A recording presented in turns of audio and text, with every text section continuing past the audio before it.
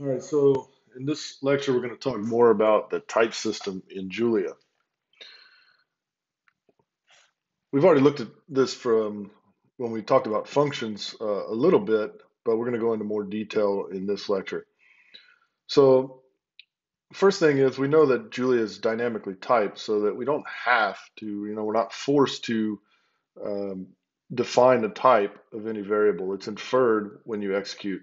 So in this case, I'm just assigning the number 100, and because I don't use a decimal place or anything, it just assumes that this 100 by default is an int 64, and I can use this type of function to verify that, right? So, um, for example, if I were to change this to 100.0, then the default will be of float 64, right, value. We can specify the types at variable declaration if we choose to, but only within the scope of a function, right? Because in Julia, it's functions that are compiled, and so it's at compilation time that this would be basically forced to be an 8-bit integer, right? So in this case, if I have a function that just simply assigns an 8-bit integer to the variable x, and the value is 100, and then just returns the value x, well, then I can run the function, and this function will be compiled at the at the first run of the function. So then that's the value of the function is returned, assigned to x, and then we look at the type of x, and you can verify that it is in fact of int 8. Um, so we're going to look at a type tree for a particular type. This number type is actually what we would call an abstract type. So if we look down underneath it, there's different types of numbers. There's complex and reals, and then within reals, there's floats and integers, of course. And the different types of floats. There's 62, 30, 32-bit, 64-bit, 16-bit. Same, integers. So this is just a hierarchy of the types, and we'll talk a little bit more about what these abstract types and how they're useful here in a second.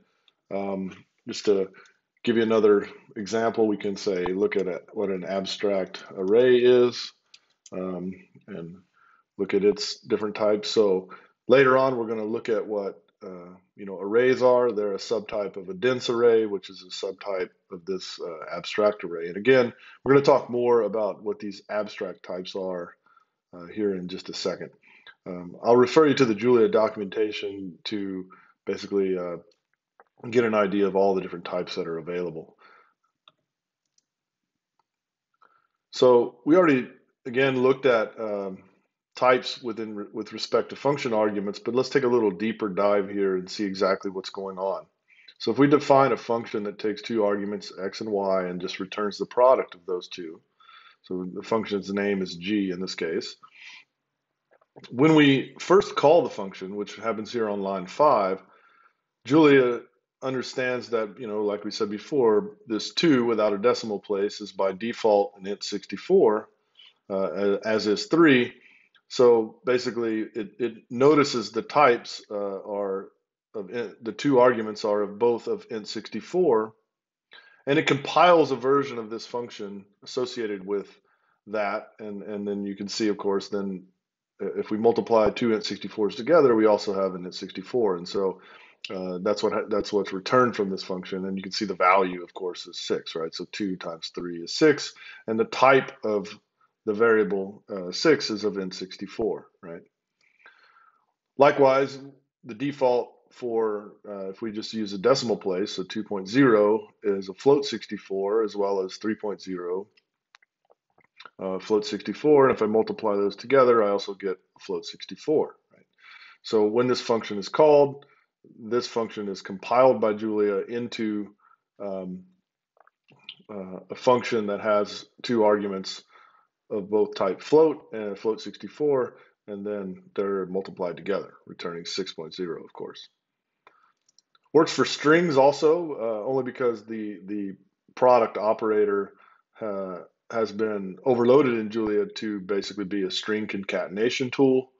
So if I pass in two strings, foo and bar, then multiplying them together concatenates them, and again you see this. Um, Returning is the answer foo bar plus the type of what x is now is string, right? However, it doesn't really, perhaps we don't want our function to operate on strings because it's a little bit ill-defined of what the multiplication of two strings is. So what we can do is we can actually restrict our function, in this case via this abstract type number, to be only the multiplication of numbers, right? So now we have a new function f where it takes, again, two arguments, but now we've restricted those arguments to be of type number, which again, if we go back and look at that type tree, would be any of those things, right? So complex numbers, real numbers, integers, and floating points of all the various sizes, right? So um, well, I just noticed here, this should be calling the function f. Let me replace that. Yeah, so there. So if we put in two integers here, right? In this case, again, this is by default and it's 64, so that 2 times 3 and 64 returns 6 of type int64. So everything looks good there. However, with our new function f, if we tried to pass in two strings, right, foo and bar, now we get an error because it tells us there's no method matching f that takes two arguments of type string, and again, that's because we've restricted the type here. Right? We can also have type unions. So we can, basically if we wanted our arguments x and y to be of integer or string, but exclude floating point numbers, for example. I don't know why you'd want to do that, but if that's something you'd want to do, then you can have this kind of notation here. So you have a union of integer and string, and you can actually assign this to a new type. You could give this a name if you wanted, but here we're just doing it in the argument list. Um, and so then you can see it works, right? So h, if I pass in two integers, works. It returns a number. If I pass in two strings, it returns the concatenation of those strings. However, if I pass in two floating point numbers as arguments, again, I get an error because there's no function h that matches float 64, right? It's been restricted to only integers and strings via this union here. We can also create composite types. So in this case, we're going to create a new type called point2d. The keyword to create a new type is called struct. That's similar to the C language, if you're familiar with that, or C++. And so in this case, our composite type is going to be, we call it a composite type because it's a combination of multiple fields. And in this case, the fields are X and Y, and we're going to assign them, to be float 64s. So when we instantiate this type, passing in two numbers, 1 and 2, those numbers by default get assigned in order to the fields as they're listed here, right? So 1 goes to X and 2 goes to Y. And then we can access those fields by this notation here. So it's similar to an object-oriented notation like you'd see in Python or C++. So the field X of the point P, which we've instantiated here, has the value 1, and the field Y of the point P has the value 2. However, in this case, we've hard-coded X and Y to be float 64s, but we might want something more generic. We might want, in another different scenario, for these to be integers only, right? And of course, we could create another composite type with a different name, say, point2d real for floating, or point2d float for floating point number, or point2d int for integers. But we can do something more sophisticated here and more general, and that is using parametric types, right? So in this case, the notation we use is this. I have a 3D point where I'm going to have this parametric type t, and I want you to understand that t is just a dummy variable here. You could use any other letter or any other name for that matter.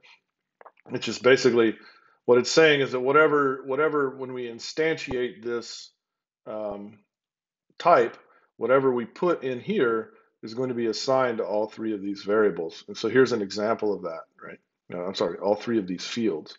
So here's an example of that. Again, by default, the arguments 1, 2, and 3 will be assigned to x, y, and z respectively. But this time, I'm specifying that I want the fields to be of type int8. And so, of course, once we instantiate it and assign it to a variable p, this is a 3D point, or point 3D rather, p, where the fields will be of type int8. And again, we can look at the fields via this notation, p.x, which shows that the x field has a value 1. And if we look at the type of any of the fields, in this case, I'm looking at y, p.y, we can see it is in fact int8 as we have instantiated it, right? And we could do this for any other type of instantiation, right? So we can instantiate it as float 32s and look at the type of one of the fields, and in fact they are point 32 float 32s, as well as even strings, right? So this works for all of them. So this is called a parametric composite type. We can put type restrictions on those parameters using this type of notation here. So here what we're saying is we're going to have a numeric point 2D, right? So again, we want to restrict, it kind of doesn't make sense to have points that have number fields if we're talking about a point in space. I'm sorry. It doesn't make sense to have points that are string fields if we're talking about a point in space. And so in this case, what we're going to do is we're going to restrict the types of the fields to things that fall into the category of real numbers, right? And we could go back and look at our tree if we wanted to see what the real numbers are, but basically it's floats and integers, both unsigned and signed integers. By the way, unsigned integers mean that there's no sign to them. It's not a positive or negative number. It's just the number 1, 2, integer number. So in this case, we're restricting our type via this notation here to only real numbers. And again, this numeric point, we can instantiate it and assign it to a variable p and look at the type of the field. And you see it in fact works, whether I instantiate it as a float 64 or as an int8, they both work. But if I try to instantiate it as a string, which again, because a string is not of a subtype of real, right? Then it doesn't work, right? So it even gives us some idea of why, right? So numeric point 2D and t, it expected t to be a subtype of real, and it got a type of string, right? So this is not going to work. We can also have functions and operators with parametric types. So in this case, I'm overloading the plus operator. Basically, I want to define a function that I can add 2 points together, right?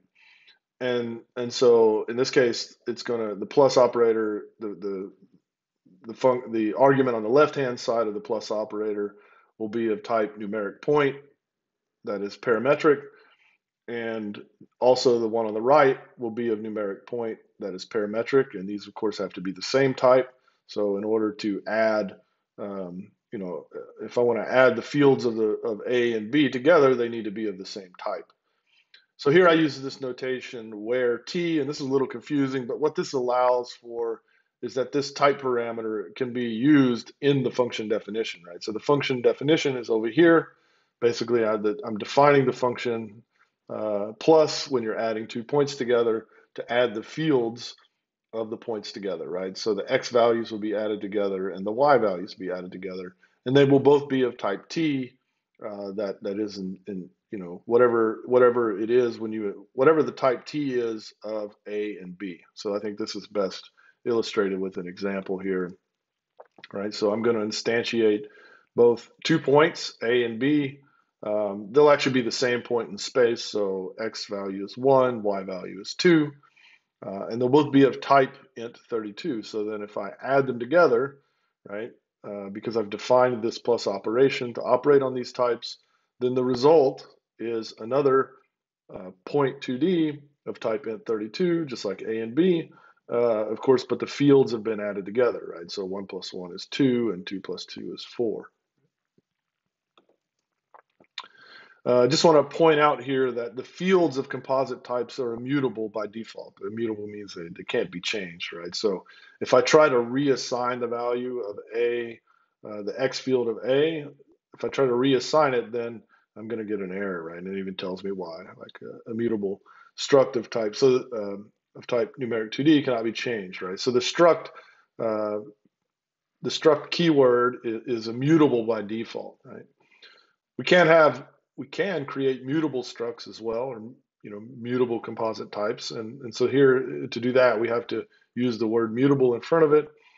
Again, this is just like the one from before.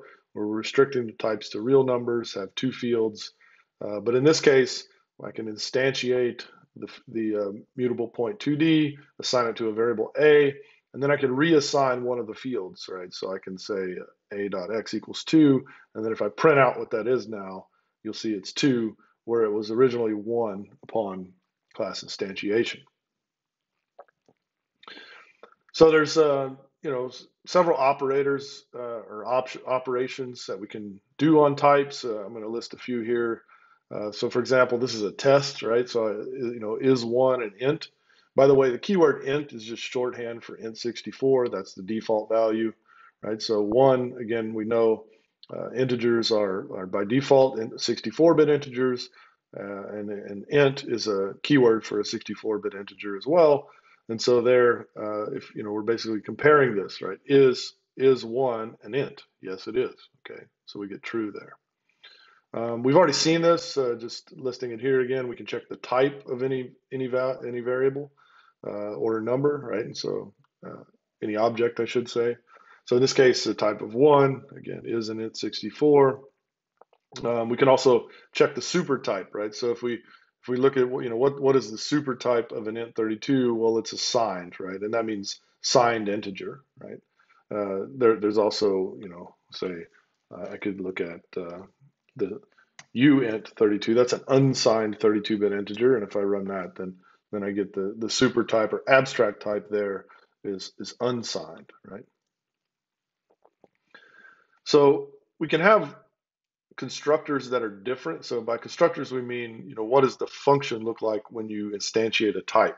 By default, I already mentioned that the default constructor for any composite type is just the name of the type along with the fields, right? And so in this case, the type itself is also inferred by the fields. So since I used 1.0, I automatically get a 64-bit floating point number for the type T, and those are illustrated here. So for example, if I instantiate the field like this, then where I have say r is like a radius and theta is the angle in radians in polar coordinates. And then if I look at the angle, then I get this for pi over 4. Okay, so again, the default is just to take the arguments of the type and assign them to the fields in order. Okay, but let's say we wanted to have some other type of constructor for a type. We can do that through a function, and what we do is we use the same name as the type, right? So our type is polar. Here we have a function polar. And in this case, our function is going to accept an argument that is going to be a point, right? So in fact, specifically, it's going to be our numeric point 2D. Again, where we have a generic parameterized type T. I use this notation where T to make T available in the function body. And so what I can do here is then convert the fields of the numeric point, right? So the fields of the numeric point are x and y. I can convert them into a radius by computing the magnitude, and I can also convert them into an angle by computing the arctangent there. And then, so then I have r and theta, and I can pass those in along with the parameterized type. I can pass those into polar, which is defined up here using the default constructor, right? And so with this, I can then start with my numeric point 2D, right? And where my x and y values are just the sine and cosine of pi over 4.